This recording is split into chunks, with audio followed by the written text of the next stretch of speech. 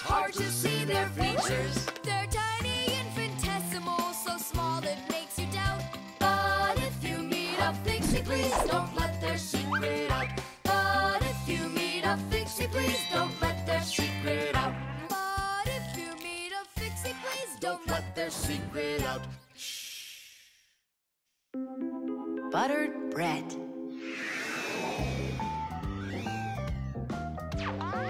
Tom Thomas, it's not right to eat when you're playing a game. I know your mom told you that. Come on, stop distracting me. Oh no, that's the game. Now that's what you call Murphy's Law, Nolik. No, that's the law of buttered bread. The law of buttered bread. There's no way that's a real law. People say that bread always lands butter side down. Scientists laugh at that, but there is a grain of truth in it. First of all, a sandwich usually falls from the low height of a table, and so it only has time to make a half turn. Second, the side of the bread with the butter is heavier, and that pulls it towards the ground. And third, people remember the bad things that happen to them. So, they believe that buttered bread always lands the wrong way. That's just goofy. I don't believe in that law. It's true, and not just for buttered bread, but any open-faced sandwich. Then let's do an experiment. We got tons of food in here. We just cover some bread with it and then throw it. All right, let's do it.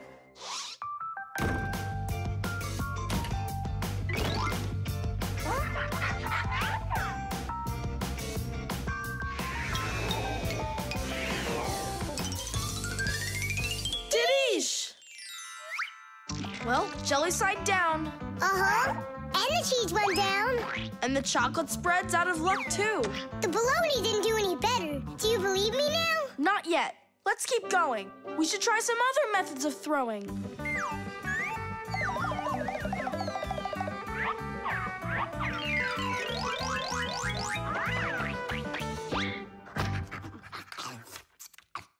Oh, that's everything. There's nothing left. No, there's still some turkey. Where did you see that? Here it is. Take some from this plate instead. Your mom already cooked it. Hey, Turkey, show him how you're supposed to fall.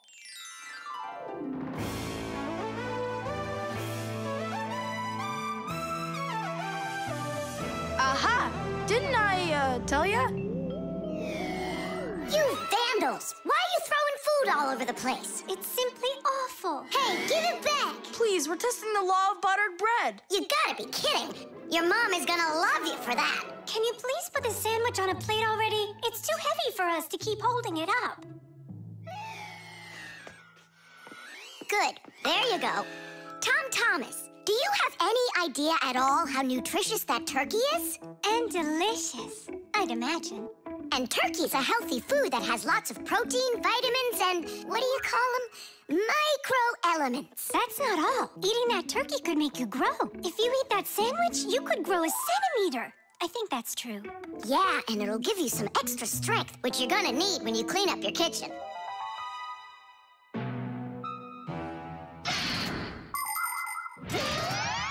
Humans eat food not only to make them strong, but also to grow and develop. Take a look at all these different foods. Do you think they have anything at all in common? Well, actually, they do. All foods contain nutrients like proteins, fats, and carbohydrates. Combining them properly is the science of nutrition. Foods with fats and carbohydrates give humans energy, while those with protein are essential for helping children grow. People love to eat food that is delicious, fresh, and assorted.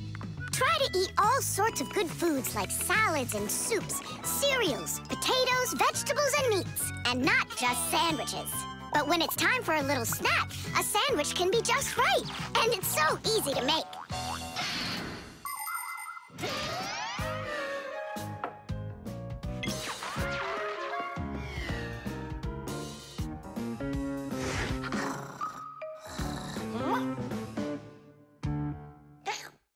What happened to all of our bread? There's only one slice left. I made an experiment. A real one. I see. Well, Science requires sacrifice, and there's no doubt that scientific experience is way better than playing with the phone all day, right? Mm-hmm. Can I have another piece of turkey? I don't know why, but I'm really hungry today. Now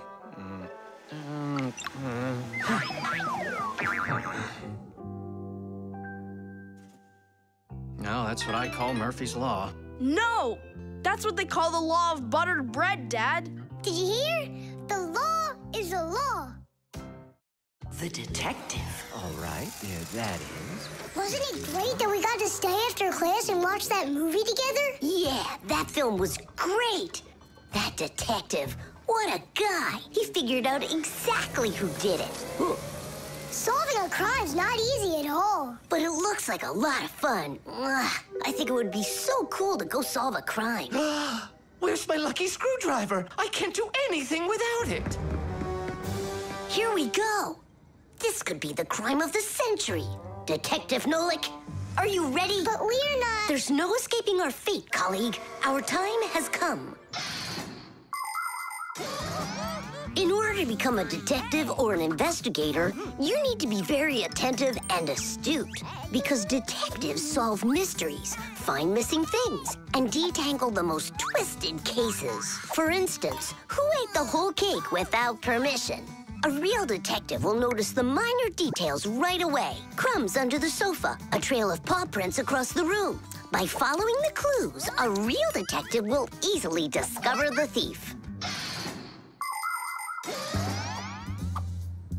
All right, it's time for us to figure out who stole the screwdriver. And the screwdriver, don't we need to find it?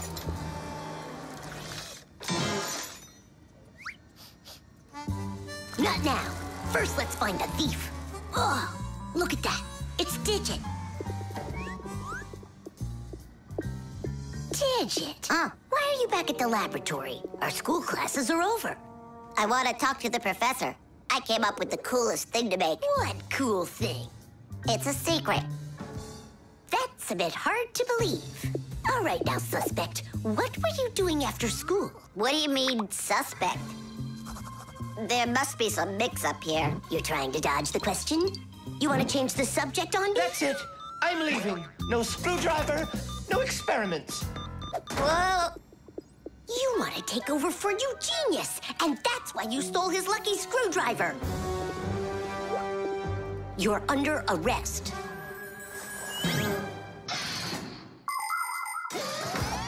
The main qualities of a detective are intelligence and logic.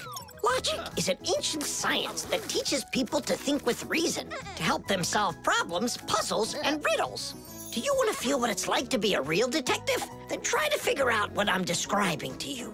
I'm thinking of an animal that you can meet at home or on the street. It has a tail and it's long. You have any guesses? A dog, a cat, or a mouse? There's not enough information yet. But what if I add that it meows and sleeps all day long? Then the answer is clear. A detective works the same way. He collects the facts, decides what's important, gets rid of what's not, and only then figures out the right answer. Understand? Then you're ready for another puzzle. Tell me, who doesn't belong here?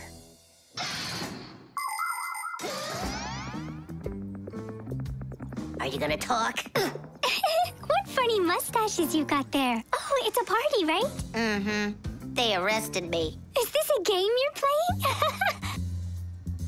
Tula, you believe that a lucky object can bring good fortune, now don't you? Well, yeah. And what? Now it's clear. You helped Digit steal Eugenius's lucky screwdriver. Yeah, because you like lucky stuff. Arrest her. Tula, how long do I have to wait? Simka, you gotta see this. We caught the criminals who stole the screwdriver from the professor. Cool, huh? Just awesome. Let's go, Tula.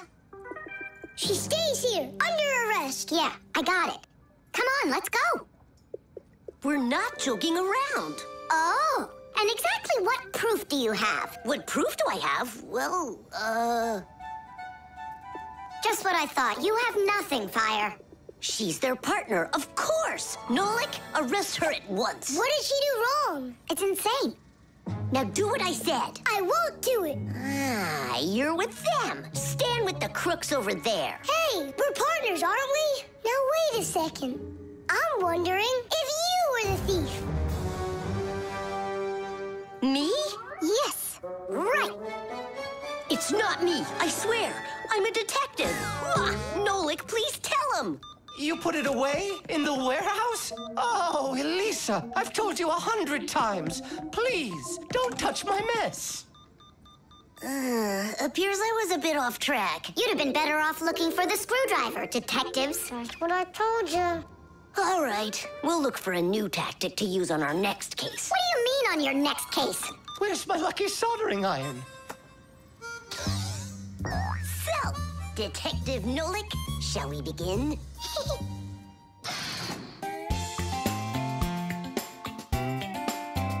But if you meet a Fixie, please don't let their secret out.